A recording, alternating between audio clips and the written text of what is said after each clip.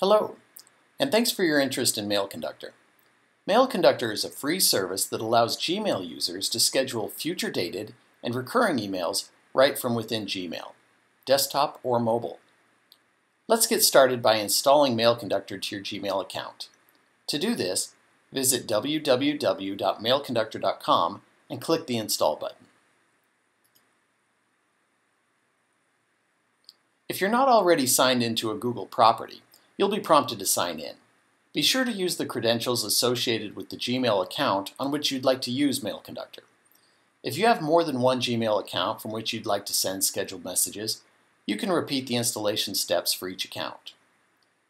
This screen is Google telling you that an authorization step is required. Just click Continue.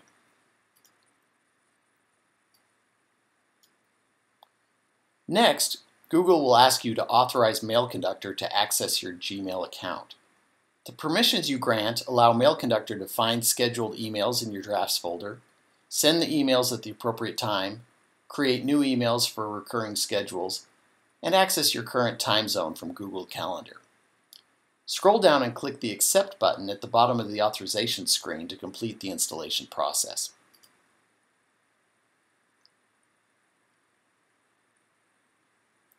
This next screen is referred to as the Install page. It confirms that Mail Conductor is installed on your account and provides a handy reference to the format you'll need to use when scheduling emails. Additionally, at the bottom of the Install page, you'll find a couple of user configurable preferences, as well as a link to uninstall Mail Conductor. There are currently only two user preferences.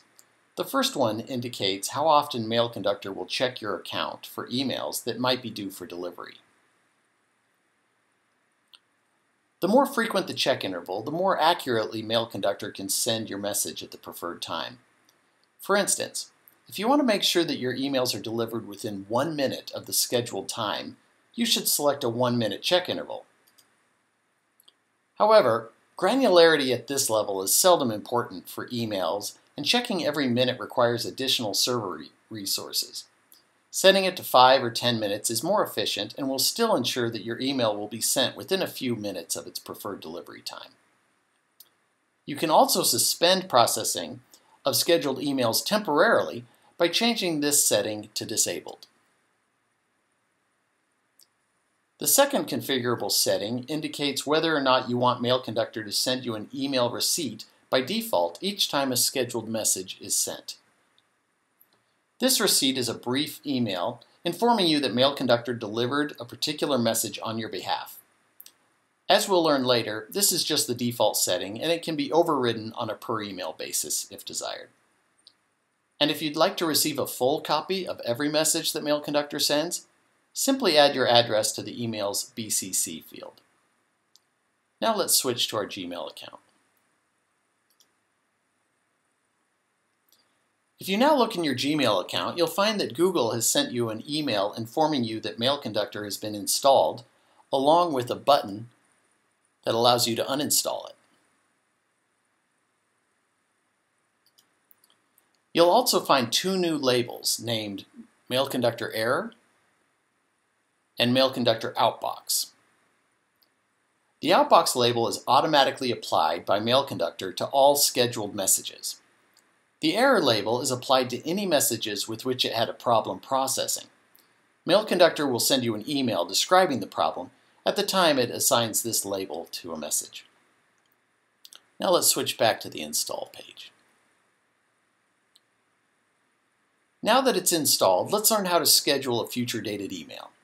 This is done by appending some specially formatted text to the end of an email's subject line.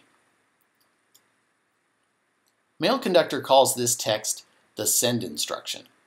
Send instructions always begin with an ampersand symbol, followed by the date at which the email should be sent, or the date of the first email in the case of a recurring message. The date must be in a year, month, day format, as illustrated at the top of the Install page. Note that the ampersand should be preceded by at least one space, but must not be followed by one.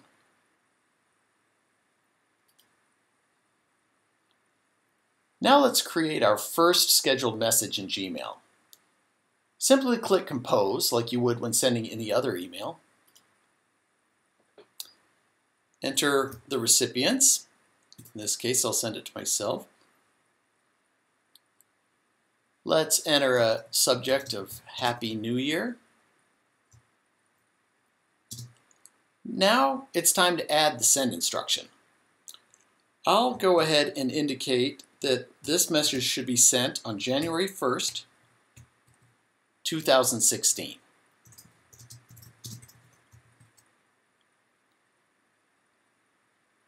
Okay, as we can see here, this will schedule the email to be sent on January 1st, 2016 at 10 a.m. since we haven't designated a specific time. 10 a.m. is the default. Note that the leading zeros in the date are optional, but can help with readability. The important thing to remember at this point is to not click the send button, since that would send the email immediately. Rather, simply click the X in the top right part of the Compose window. This will allow the email to remain in your drafts folders, as we can see here.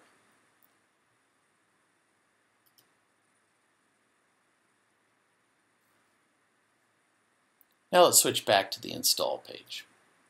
It's also important to note that the time at which the email should be sent is based on the sender's time zone, as shown in their Google Calendar. You can see the current time zone by clicking this link on the install page. As we can see here, my time zone is set to Mountain Time. Therefore, the default 10 a.m. will be based on your time zone, or if you specify a different time, it's always based on the sender's currently set time zone according to Google Calendar. Now let's switch back to Gmail. Once an email that includes a valid send instruction is in your drafts folder, Mail Conductor will process it within a few minutes based on your email check interval preference that we discussed earlier. At that time, if the message is properly formatted, Mail Conductor will apply the Mail Conductor Outbox label to the draft email. I'll pause the recording for a moment until this message is processed and we can see the label. We can now see that the Mail Conductor Outbox label has been applied to our draft email message. This label indicates that the message will be automatically delivered by Mail Conductor sometime in the future. Now let's look at the different send instructions that are supported by Mail Conductor. You can find a brief summary here on the install page, or you can click the link here for more detailed documentation on the mailconductor.com website. Now let's create a recurring email. First, click the Compose button. I'll go ahead and put myself in as the recipient so we can see when the message arrives, and use a subject of Weekly Report Reminder. And I will schedule this message to be delivered, the very first one in this recurring series, on February 2nd, 2015 at 5 p.m. Now it's important to note that whenever you designate a particular time for a message to be sent, it must be in 24-hour time. So that's why I'm using 1700 hours here. And I will tell Mail Conductor that this message should repeat every week.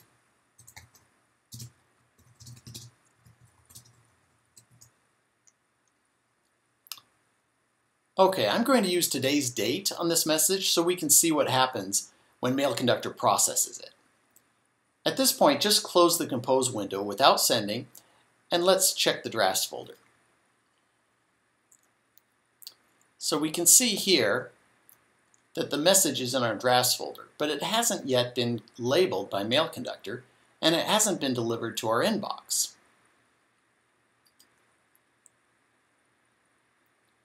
We'll pause here until the message is processed. Okay, Mail Conductor just processed our recurring message. Now we can see that the email has been delivered to our inbox. Notice that Mail Conductor removes the send instruction from the subject when the email is sent. Let's see what happened to the message in our drafts folder. Here we can see that a new draft message has been created with a send instruction for the next delivery date. Notice that Mail Conductor somewhat normalizes the send instruction for recurring emails. Mail Conductor will apply the Mail Conductor outbox label the next time this message is processed, within a few minutes. We'll pause here for a moment until that happens.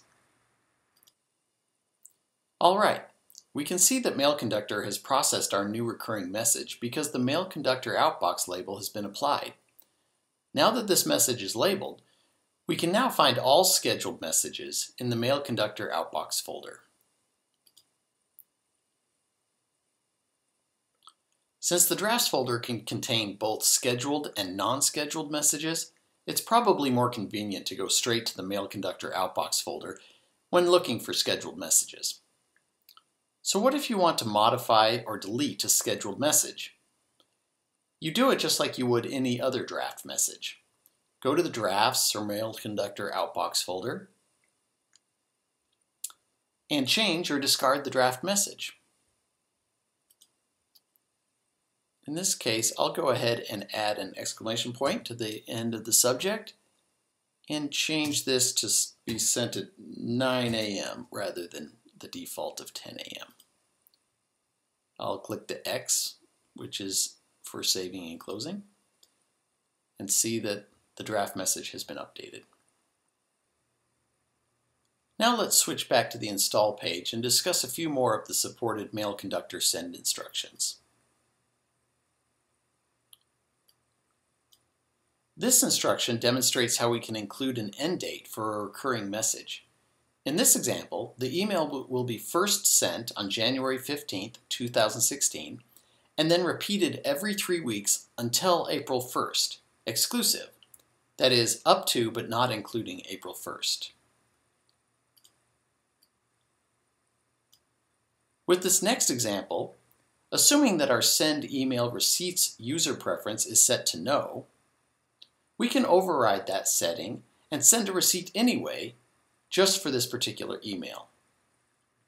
Similarly,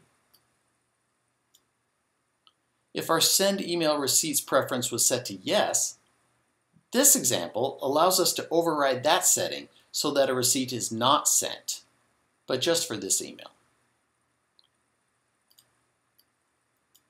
The final example shows how you can schedule messages a certain number of days before the start of the next month.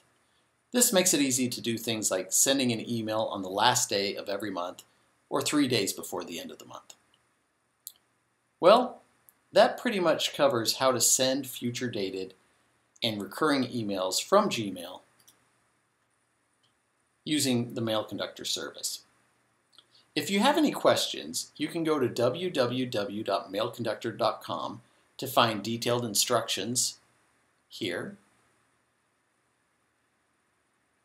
and a link to our support forum here.